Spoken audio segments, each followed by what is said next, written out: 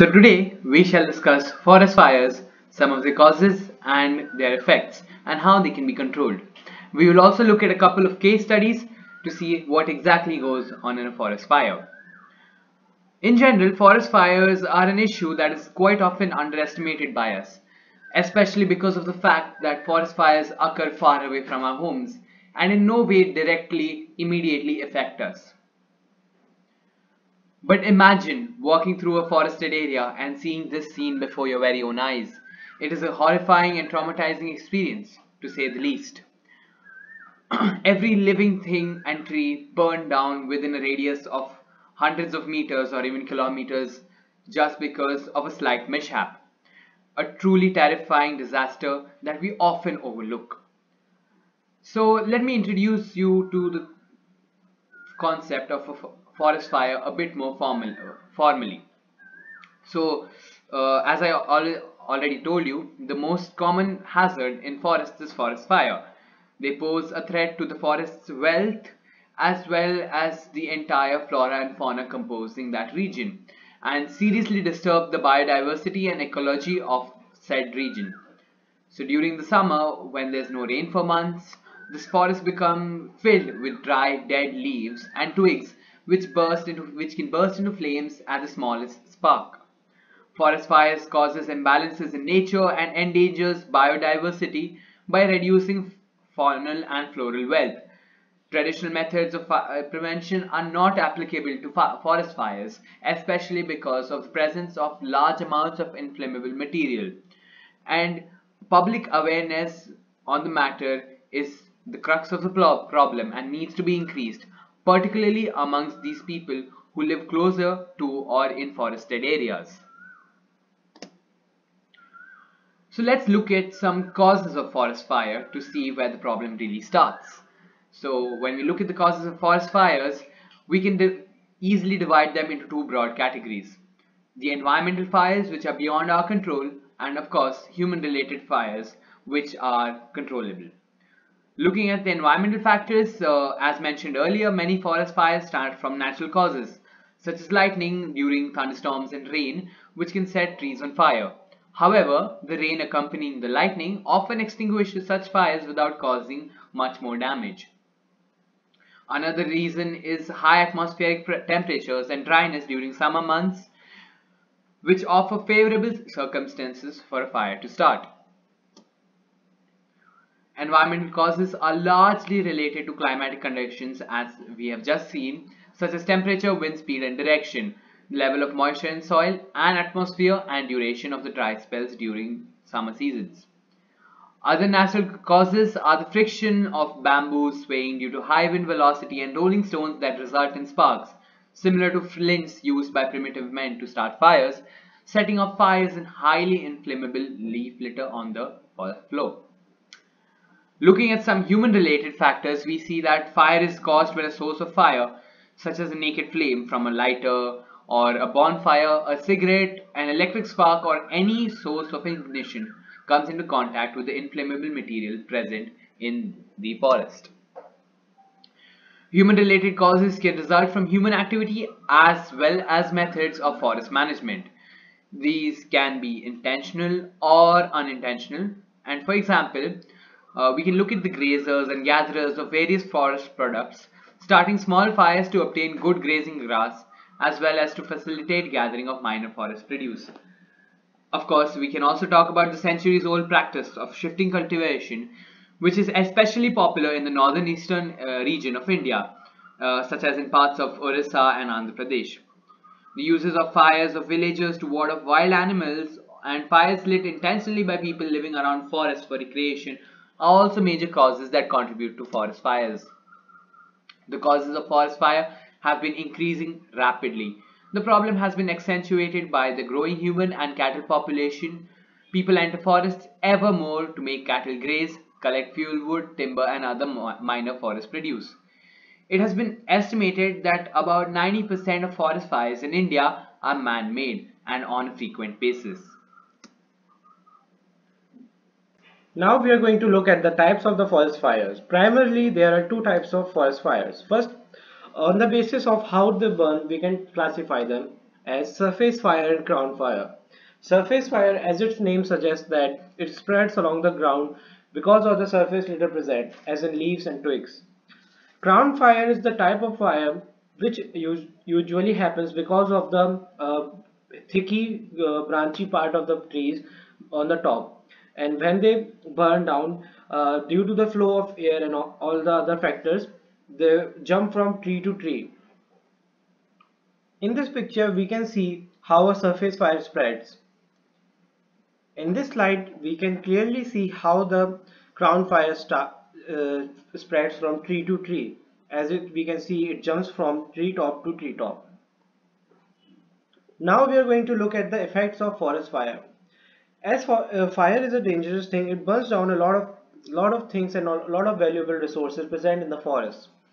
uh, First, we get a loss of valuable timber resources. Second, degradation of catchment area.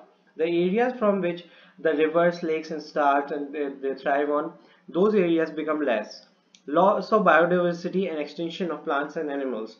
As we can also know that because of presence of fire, the wildlife will be hurt and as they can die and burn and get injured because of the fire. Loss of wildlife habitat and depletion of wildlife. As the forest is burned down, the animals won't have much area to live, and that's why it will increase their pressure to live, and they will find it hard to survive in those conditions, as the competition will arise and they won't have food resources and habitat resources. uh, Natural regeneration and reduction of forest cover is also reduced, and global warming is also a big disadvantage, a big cause of the forest fire. Loss of carbon sink resource and increase in percentage of carbon dioxide in atmosphere. Change in the microclimate of the area with unhealthy living conditions. As we can see, because of fire, as the fire will happen, it will change the climate and all. As plants are burnt down, the roots of plants won't be there to hold down the soil, and it will affect soil erosion. Layer is depleted as because of all the pollution and all those or toxins which would be released. Health problem will be spread to the nearby people and animals. Loss of livelihood for tribal people and the rural people, as approximately 300 million. As of now, 300 million people are dependent on the forest for their survival and getting their earning. People are directly dependent upon collection of non-timber forest product from forest area for their livelihood. हो गया stop कर दिया वैसे बीच में थोड़ा इधर उधर है वो कोई बात नहीं. So now let's discuss the need for fire management. The incidence of forest fires in the country is on the increase and more area is being burnt each and every year. The major cause of this failure is the piecemeal approach to the problem. Both the national focus and the technological resources required for sustaining a systematic forest fire management program are lacking in our own country. Important forest fire management elements like strategic fire centers, coordination among ministers, funding, human resource development, fire research, fire management, and extension programs are missing in our country. Taking into consideration the serious nature of the forest fire situation in our country, it is necessary to make some major improvements in the forest fire management strategy. The Ministry of Environment and Forest, Government of India, has prepared a national master plan for forest fire control. This plan proposes to introduce a well-coordinated and integrated fire management program that includes the following components: prevention of human-caused forest fires to education and environmental modification. It includes silvicultural activities, engineering works, people participation, and education and enforcement. It is proposed that more emphasis would be given to the people participation to the joint forest management for fire prevention. Prompt detection of fires through a well-coordinated network of observation points, efficient ground patrolling, and communication networks. Remote sensing technology is to be given due importance in fire detection. For successful fire management and administration, a National Fire Danger Rating System (NFDRS) and fire forecasting system are to be developed in the country. Fast initial attack measures will be taken. Vigorous follow-up actions will also be considered. Introducing a forest fuel modification system at strategic points and firefighting resources are also considered in the following steps. Each of the above mentioned components play a very important role in the success of the entire system of fire management. Special emphasis is to be given to research, training and development. So here we have our case studies, with the first case study being the Great Chicago Fire, which will be followed by another case study on the PESHTIGO fire. So the Great Chicago Fire was a conflagration that burned from October 8th to October 10th in 1871, killing hundreds and destroying about 3.3 square miles, which is around 9 square kilometers in Chicago. Though the fire was one of the largest US disasters of the 19th century, the rebuilding that began helped develop Chicago as one of the most populous and economically important American cities. It is a city that we all must learn from. The traditional account of the origin of the fire is that it was started by a cow kicking over a lantern in a barn, but the official report could not determine the exact cause. The fire's spread was aided by the city's use of wood as the predominant building material and a drought prior to the fire, a strong winds from the southwest that carried flying embers towards the heart of the city all contributed to the fire spreading.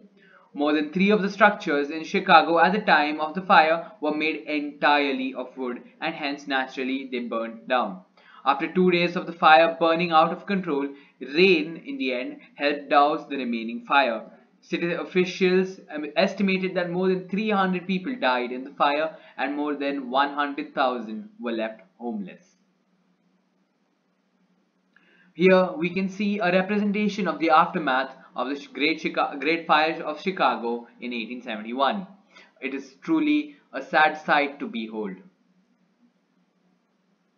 This is the PESHTIGO fire. Here we can see a map of the affected areas and other factors in detail.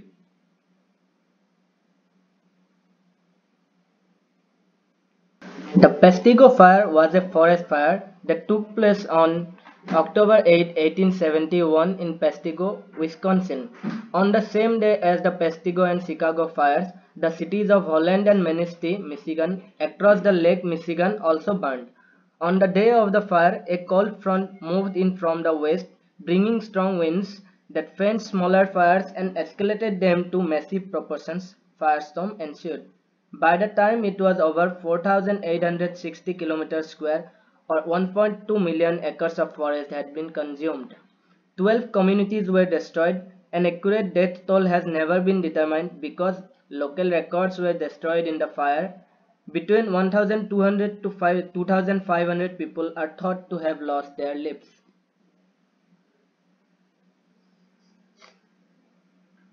The PESHTIGO fire of Wisconsin, an artist's representation.